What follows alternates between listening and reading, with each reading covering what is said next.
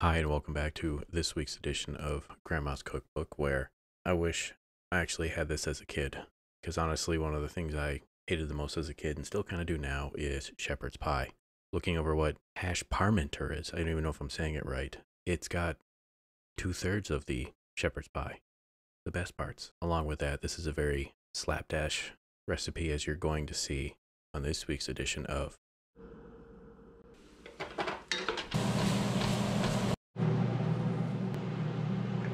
Grandma's Cookbook.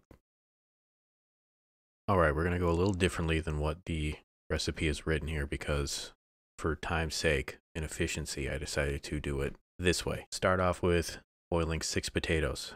I tried to boil 6 potatoes, but my pot wasn't big enough. So I used 4.5 potatoes. Get those boiling and set those aside while you do the rest of the work.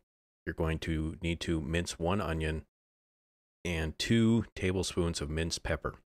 Now, I looked at a bunch of other recipes online and I could not figure out if they meant black pepper, green peppers, because many had either or both. So I just decided to go with green pepper.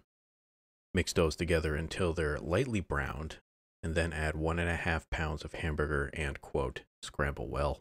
Once the meat has browned, you will barely cover the mixture with water and cook slowly until water is almost entirely absorbed. Then you're going to add 1 teaspoon of something called kitchen bouquet.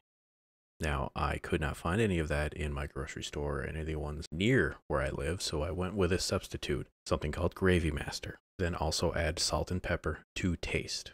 Once the meat's done, now it's time to move on to the mashed potatoes. So all you're doing to these mashed potatoes is putting them in a bowl and then adding some butter and 1 egg yolk. And it specifically says do not use milk. And also don't be like me, actually use a potato masher. This took me a very long time. Once the potatoes have been mashed, grease up a pan, a deep dish pan, and put half of the potato mixture on the bottom. Then put the layer of the meat. And then you should have enough potatoes to cover the top of it, but since I did not have a big enough pot to do the potatoes, I only had a little bit left. Sprinkle the top with breadcrumbs, and the recipe doesn't give a temperature or a time for how long you should bake this for. So I put it in the oven for about 20 minutes at 400 degrees.